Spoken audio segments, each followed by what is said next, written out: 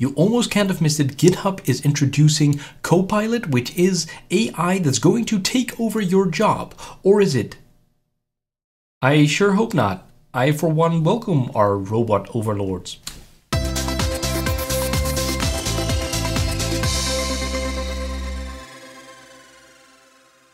Now, first thing first, Copilot is in a technical preview right now. You can sign up. There is a wait list.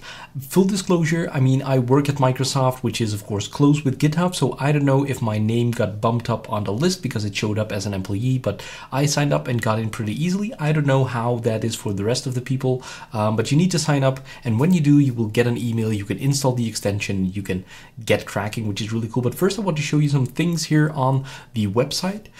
So here you've got a couple of examples already. This is in TypeScript, and all the selected part here is what is done by Copilot. I think if I reload this, it will start the animation. But what it will do is just say, you can either do like comments right here, or you can just start typing the function name and it will kind of infer from that what you are trying to do, which is really cool, really powerful. We will see that in a little bit. You can also do the same thing for Go. So here you can see it actually, you're just typing the function name and it will boom, do all the rest. Python, Ruby, same thing. So really, really cool. This is powered by OpenAI. If you want to know more, all the details are here. Extend your editor, speaks all the languages you love. Now that's kind of the thing that I want to touch upon because I'm going to show you with C# and .NET. But the languages that works best at this time is Python, JavaScript, TypeScript, Ruby, and Go. But it can understand dozens of other languages, but the results might not be as good. I think what they did is train the models with, you know, the languages that you see here.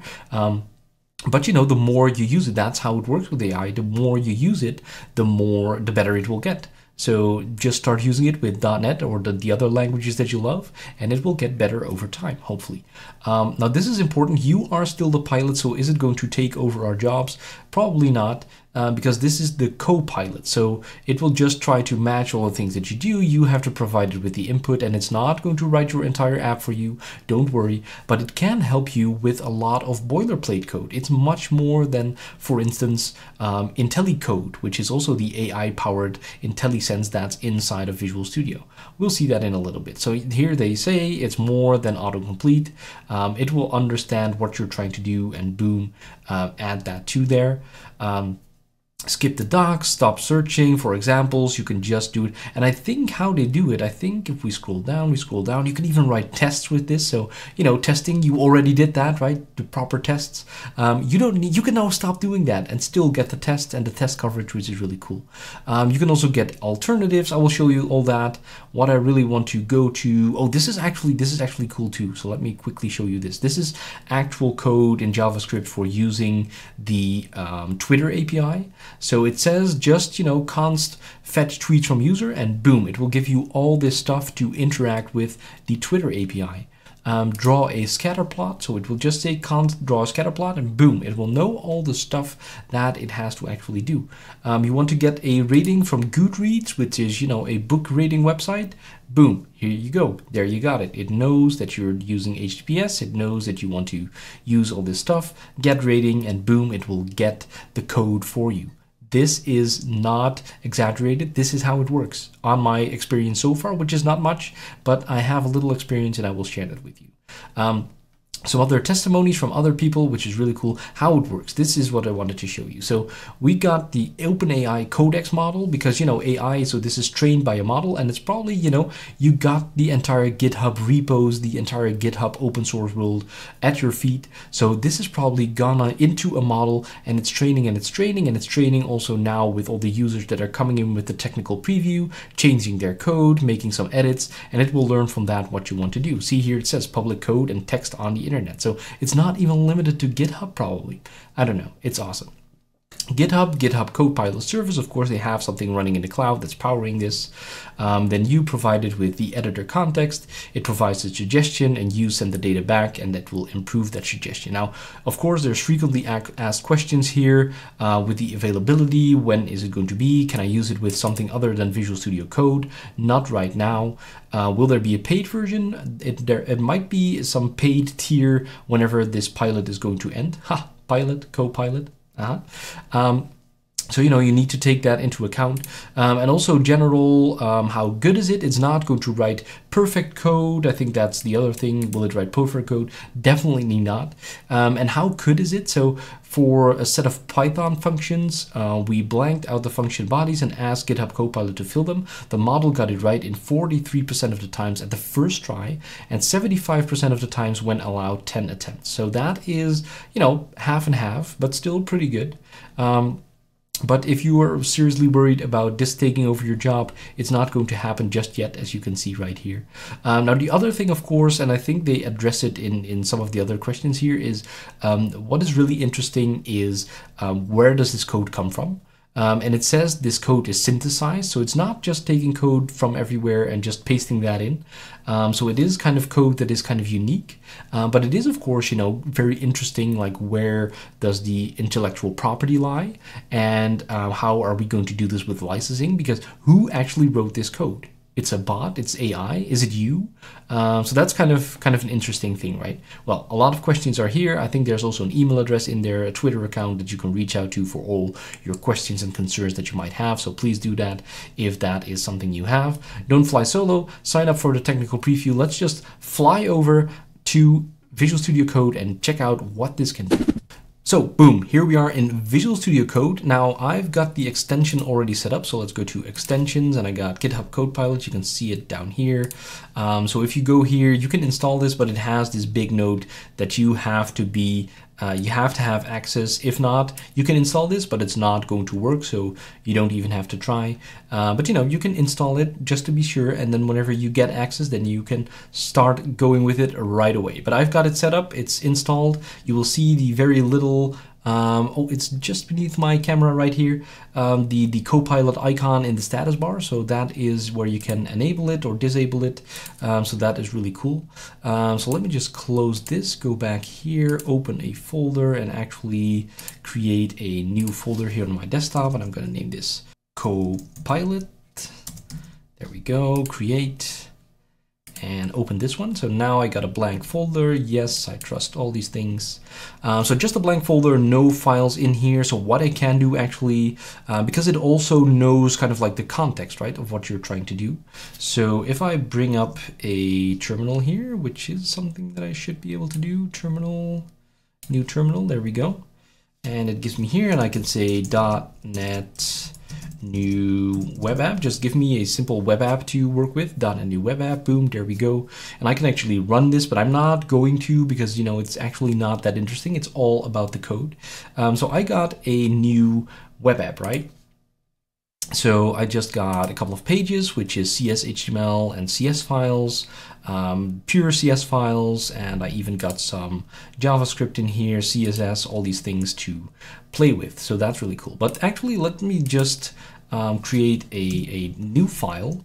What I am going to do is here down at the bottom, let me get myself a little bit out of the way here. So here down at the bottom, you can choose what type this file is going to be. So let's make this JavaScript. There we go. So let's start with a little bit of JavaScript first, because that's what it's good at, right? And I tried this out, of course, to prepare a little demo, but this is really cool. So if I just start with comments here and I say select all the buttons, and you can see it already even gives me suggestions for like the comments here, and then press the delete key, no. Then give them a 3-pixel blue border and apply the class GitHub Copilot to it. And now we can just say function, and we wait a little bit, and boom, there we go. It says on load, so it's going to do this on load. I mean, you can do this. You can do magic. There we go. And it will just suggest the whole function for us. You can see it. Buttons, it will get the buttons document, get elements by tag name button. For each, it's going to loop through the button. It's going to give me a 3-pixel solid blue border, and it's going to add the class name. And I can just press tab here, and boom, I got this function. That's pretty amazing, right? And I can also do the other way around. I can say function select all entries. Let's see what that does. and it's going to get all the entries. So it's going to get elements by tag name entry, and it's going to apply the class name GitHub Copilot. So again, it stays kind of in the same context. It also knows what you're trying to do overall. So it's again going to apply this class name. So maybe I wasn't specific enough, fair enough. And if I select like option, and this is probably going to be Control or Alt on Windows, and then you know, you have these keys, and I can go through different suggestions here. So I can also do the background color. It will do something with the background color apparently. And I think if I hover over here, you can also see like what options we have here. Next, previous, accept is what I just did with the tab key, or you can say open Copilot. And whenever I do that, you will get like this Copilot view with 10 solutions, 10 different solutions to this problem, to the thing that you asked. And you can, well, actually this is not 10, so that's interesting, but it will get at most 10. And you can say, okay, I want this solution, boom, accept, and it will fill that in for you. So that is pretty cool. But like I said, I want to show you this in a C# context. So don't save this. So let's go to our pages, and actually let's add something here. Can I add a new file? There we go. Let's name this person.cs. It will know that it's a C# class, and I can say public class person, and it wants to make this a page. Well, I don't want to make it a page, so let's do this, and it's going to suggest me these properties. Public string name. Well, that makes sense. Okay, name. What else? What else do we got? Age. Okay, maybe we want to have the age. That's good. And that's all it has for me right now. So maybe I can do still public person. There we go. It suggests me to have a constructor. But maybe I want to have the string name, int age. You can see, boom, it sees that I want to do the name and the age. Okay, let's do that. Opening bracket, name is name, age is age. There we go. And we have our constructor done. We have basically our whole person class in here. Now, what else do we got? Okay, I just do enters, and it suggests me the public override string to string. So let's do that. What are you going to do with that? Return name is age years old. Okay, it's going to say name is 8 years old. It's going to basically write out what you want to do in a toString on a person. What are other options do we have here? With or without a dot, so that's a very minimal change. Okay, that's all it has for me apparently right now. Do we have anything else? No. Okay.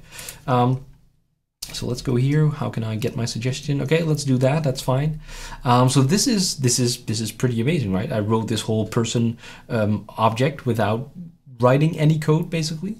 So let's save that. Then I'm going to create a page maybe. That's going to be interesting. Well, let's just copy this kind of index thing. Let's see what's going on here. I want to copy this, paste this, and it's going to create the copy here.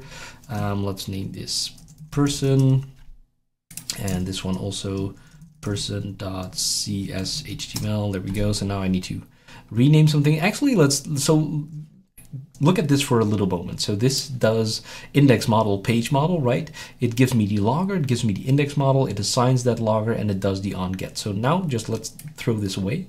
I got what I wanted from this. And I'm going to say here, boom, I didn't do anything. Public class, person model, page model, okay? Now let's see what happens. iLogger, person model, okay. What else? Do we have anything else? Person model, yes. It's going to recreate this whole class that I just threw away, basically. Here, onGet. Okay, that's all we get, right? So that is pretty nice.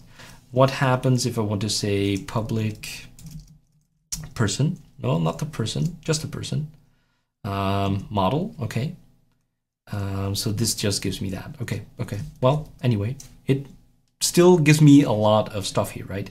And the really cool thing is person. So if I go here to this HTML, of course, I want here the person, the person model, that's correct.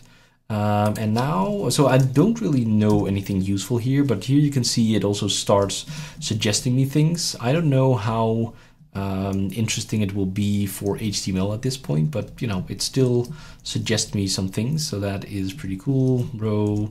But you know, maybe you can come up with some more useful things here. So that's cool. But this is just, you know, okay, the boilerplate code, which is nice. Well, let's go back to, well, actually, let's create a new one here and set this to a C# file. There we go. Public class. Okay, and you know the FizzBuzz, right? So that is kind of like it's very popular on tests where you have to divide by a certain number and it will write fizz or buzz or both. And it can write this whole thing basically for you. So here it's going to create a console application. It's going to see main. It's going to get the number from the console read line. Okay, what else are we going to do? And then it's going to say for whatever there is in that number, it's going to write the loop. And it's going line by line here. I don't know why we're not getting like the full body in one go. Maybe, you know, we can do that if we go here, maybe to the Open Copilot. It's synthesizing, well, 10 from 10. I'm just getting 1 probably because I already have, you know, a good portion of this code going on right here. So maybe if I remove this, then I need to stop this and do this again. Synthesizing solutions. There we go. So now we got a couple of different ones, actually 2. I'm not sure why I don't have the button now to say accept solution, but I can still, you know, copy this over here probably, and it will give me the actual thing. So there we go. So there we have that. Or we can say, you know, remove this, and we can say public class math helpers. I don't know. Let's make it something like that. Let's see what's come up with. It's going to present me a factorial method. All right. If n is 0, and it will again write me this whole thing. Or maybe I want to do something myself. Public static add numbers, right? And here we go. It suggests me 2 parameters and is going to return a plus b. Maybe public int, well, static int give me a random number above 0, above a given number. Does it understand that? Int min, int max, well, that's kind of what we want, right? We can select a min and a max, and it will give me the suggestion for that as well. So I'm kind of running out of creative examples here, but if there's things that you want to see, please let me know down in the comments below. I hope you got a sense from how this is actually working. Actually, there was one thing that I still wanted to try. If we go into this www root and we go to CSS, what's going on here? Can we also say like select all links and make them red, right? Okay. Hoover, red. There we go. So, you know, else you might, at least for me, if I have to write CSS, I kind of know how it works, but I have to go out to Google, I have to go search it. Now I can write in human readable code, select all links. I even made a typo here. I forgot the L here, and make them red. So, and I can be more specific, like do not do it on Hoover or do it on Hoover, whatever. But this kind of, you know, gets you a long way without ever having to leave the browser, and it will give you all the stuff right here. We've now seen CSS, JavaScript, C#, CS, HTML, so kind of the C# script kind of stuff. So this is pretty amazing if you ask me. So, well, that was a powerful demo, I think. Stay. So are you impressed as impressed as I am? Because this really blows my mind, and maybe it's more impressive if you actually play with it yourself. But you know, maybe you can sign up for the beta, for the technical preview, and maybe you will be on that list high up as soon as I am. Like I said, please let me know in the comments what you'd like to see. Because I ran out of creative samples, but I'm happy to, you know, if you have some interesting use case that we didn't look into yet. I've heard some suggestions about XAML, so that might be good to look into. But I think, you know, with these kinds of languages, it will just go out in its model, see what it came up with, like from the big bad interwebs and GitHub repository. So it might be able to suggest even something, but I will definitely be trying that out. Thank you for watching. Please like this video if you've actually liked it. Subscribe to my channel if you haven't done so already. YouTube, please subscribe, and I'll be seeing you for my next video. Keep coding.